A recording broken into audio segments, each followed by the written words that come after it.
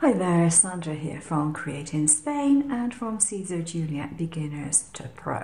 Now normally when I do any cutting on my cutting machine, I have my blade wound in so that you can barely see it. However, if you can see my blade at the moment, if I make it glint like that, you can see there's a lot of blades stuck out, probably about 2 millimeters sticking out of there. There is a very good reason why I've done that, because I'm cutting something that I'm generally not cutting with my cutting machine, but which you can use your cutting machine for if you so wish. Now, I've got some air dry clay. Now, what I did with my air dry clay is I put it between a couple of pieces of silicone, put it between the plates of my Gemini, and I got it to roll it out. So the reason why this is stuck out the amount it is because this is relatively thick. Probably 1 millimeter or so there. This is stuck out more than 1 millimeter, and I use a very low force. I used a force of about 8.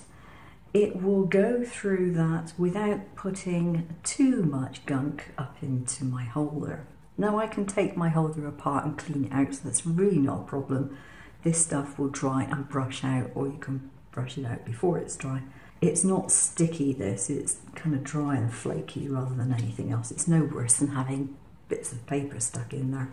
But it means, because I have a lot of blades stuck out, that I can get to the bottom of this without putting virtually any pressure on it. I do not want to have the indent of the holder in my clay, obviously. I only want the tip of the blade to go through it. So that is why I put so much of the blade out. Now I did some cuts here with a force of 8. I just set a random low number and a speed of 2.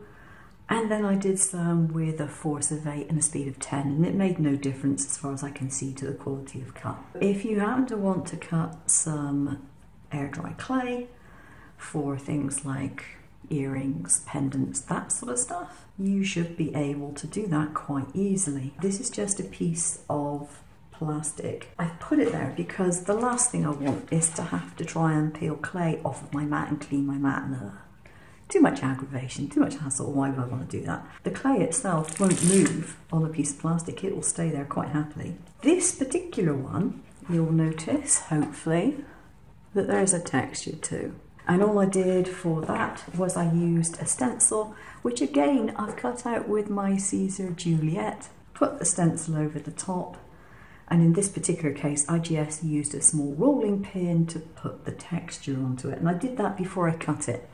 I wanted to see whether having the texture on there made a great difference to the cuts. I don't think it has. I guess it's up to you whether you put a pattern on, texture pattern on before or after you cut these things, if indeed you want to try it at all. Yeah, I just thought I would try it just to see how well it did it.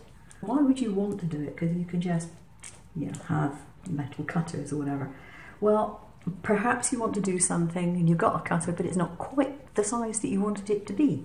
Or maybe you want to do a shape that you haven't got a cutter for. So if you do happen to be into making this kind of thing, and it could be anything with air dry clay, it could be bits and pieces for pottery type things, it could be jewellery, it could be, I don't know, whatever you want to use it for. But just to let you know that you can. And there is no reason why you shouldn't.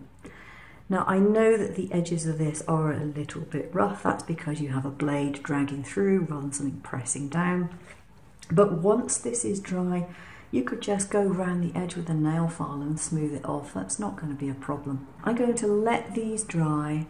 I'm going to sand them down and I'm going to paint them. I'm going to put some holes in them so they can be used as pendants or whatever.